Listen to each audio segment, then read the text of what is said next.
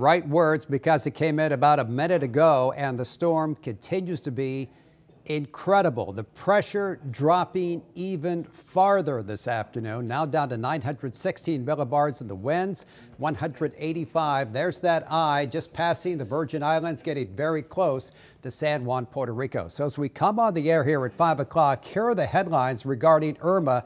Unprecedented power. We've had 185 mile per hour winds now for 24 hours.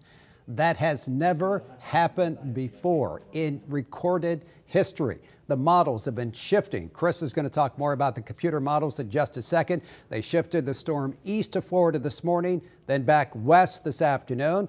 Potential landfall here in South Florida could come on Sunday morning.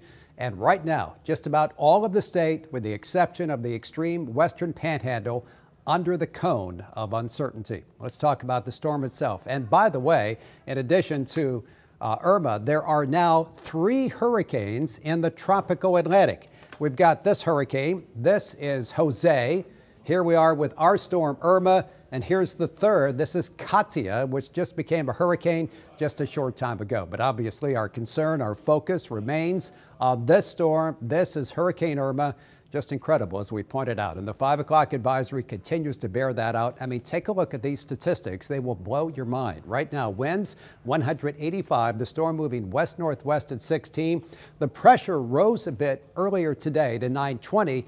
Now it's down to 914. That is record-breaking category. That's record-breaking range for this particular storm. Let's look at the forecast track again. Just in, and no significant change. The forecast from the Hurricane Center keeps the storm north of the Dominican Republic and Haiti. Great news for them. Bad news for us, because any interaction with land would weaken the storm. Then it continues moving toward the Turks and the Caicos as we head toward Thursday and into Friday. Here it is, Friday, still an incredible Category 5 storm.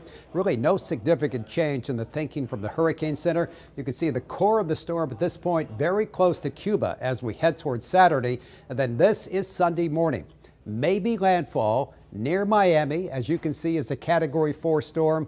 Now watch what this track suggests right up I-95 as a Category 4 hurricane, basically Sunday morning through Sunday afternoon, through Sunday night, and eventually Monday morning. If that scenario plans out, it would be catastrophic for the Palm Beaches, the Treasure Coast, for that matter, the entire state. And as you can see, just about all of South Florida under the cone. All right, let's continue our live team coverage now. The computer models, they've been all over the place. First taking the storm east of Florida, now back west. And as you can see, the forecast brings it right on the Sunshine State.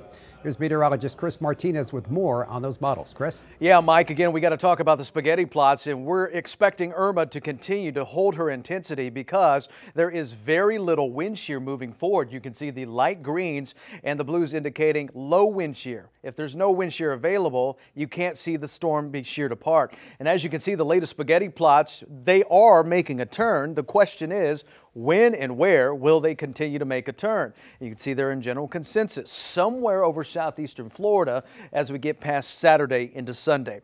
Let's go through the different models and show you what we are tracking. First, we're going to start with the Euro. We did see a little shift towards the west as of the latest advisory.